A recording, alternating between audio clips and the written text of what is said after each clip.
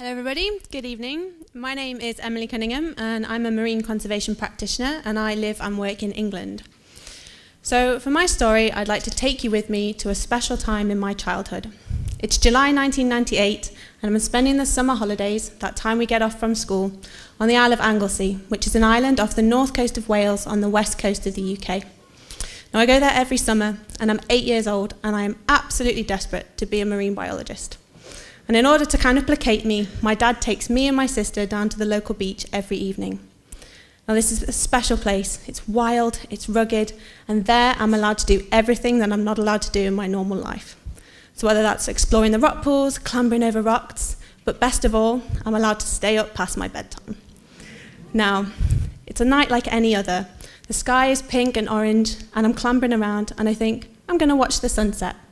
Some rocks to my right, and I'm going to climb up high. So I'm climbing, the rocks are rough with barnacles, and I climb higher than I normally would go. As I stick my head above the top of the rocks, the wind off the sea catches my face, and it's cool, it's fresh, and it's laced with that salty tang. You know, the one that reminds you of summer holidays and days by the seaside. And there's nothing beyond except the Irish Sea and the sun sinking towards the horizon. So I'm watching the sunset, and then, out the corner of my eye, something black breaks the water. I'm like, Dad! Dad! And I look down, and it's a long way down when you're 8 years old and you're up there. Dad, I've seen a dolphin! Don't be stupid, Emily, there's no dolphins here. I'm pretty sure I've seen one. And I keep looking, and I stare.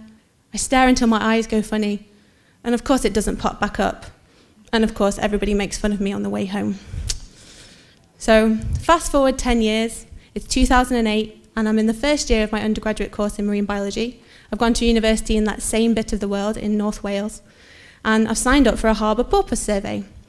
So we go out on the bus and we travel to the field site, and we get there and we're at my favourite place. We're back and it looks exactly the same, exactly as I remember it. And then we walk out to the edge, to the headland, and it's September and I've got a hat on and a coat on. And we sit down at the edge of the headland to watch for porpoises. And for those of you who don't know, a harbour porpoise is a small cetacean related to a dolphin. It's about the same size as me. And Wales is really special for them. So really close to the shore, straight away, there's about 14 porpoises feeding, swimming around. I'm so excited. I've never seen one before in my life. And then they all disappear. And I'm in the first month of my undergraduate degree. Maybe this is just what porpoises do. I don't know. I don't want to look stupid to those real scientists. So I'm watching, the sea's gone still, very quiet. And then, around the headland, come bottlenose dolphins, 12 of them, big and boisterous, totally the opposite of harbour porpoises. And I'm overcome, overwhelmed. There's dolphins here, this place that I've spent hundreds of hours in my life. What do I do? And I think, I'm going to call my dad. And I told you so has never felt so sweet. So all of those times I went to that place, that special place, I didn't know what was there. I didn't even know that I should be looking. And I'm not alone in that.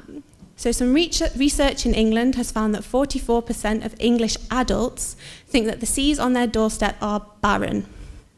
Barren. We have 30 species of cetacean, over 40 species of shark. We have seagrass meadows, deep sea canyons, rocky reefs, all full of life and colour. And people don't even know it's there. So that set me on my mission. I'm now on a mission to get people excited about the life in UK seas. Barren. So I now develop kind of large projects that are all designed to do exactly that. And it's not just about getting people excited about what's in the sea. It's because that disconnect, it has a kind of darker side. So where I work in the northeast of England, the communities there is a real disconnection with the sea, with the marine environment. And that causes a lot of issues.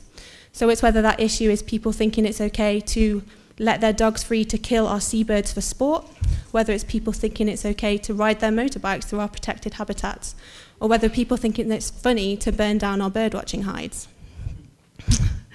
So these projects, they're not just about getting people excited about the sea, though of course there is a lot to be excited about. It's about celebrating what's hidden beneath those steely grey waves. It's about inspiring some pride, and it's about engendering stewardship. So together we can build a brighter future for that amazing wildlife that's found in UK seas. Thank you.